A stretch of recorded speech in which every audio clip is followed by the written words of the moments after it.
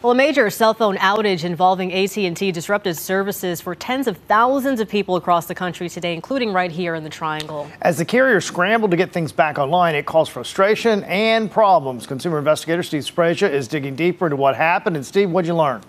Well, the first indication of the outage started showing up around 4 o'clock this morning. AT&T, as well as any economy phone services that use AT&T facilities, were affected. It put the company into emergency mode as it struggled to restore things. This is the message many AT&T cell phone users got, informing them service was unavailable. Issues surfaced around the country. The website Down Detector, which relies on people reporting problems, showed issues in San Francisco, where the fire department put out an alert saying that many people could not dial 911 and advising them to try a landline or alternative way to reach emergency services. In Chicago, the outage also caused problems. I can't even use my GPS, my music, call my wife, tell her where I'm going to be, especially commuting in from outside downtown. It's a big struggle out here.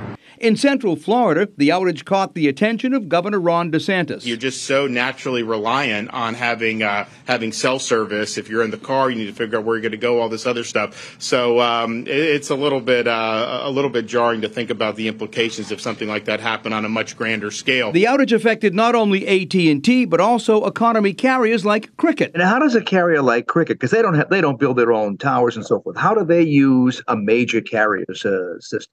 Typically, if there's a root issue with AT&T and then you have any other services that are piggybacking on top of that, they would all get affected as well. It'd be a domino effect. On its website, AT&T ran a banner saying it was working urgently to restore service. By midday, it reported about 75% of its system was back up and running. But why did it go down in the first place? What was the root cause of the issue? And sometimes that takes, days or weeks to investigate and figure that out. Now, around 3:30 this afternoon, the company reported its systems were 100% back and running.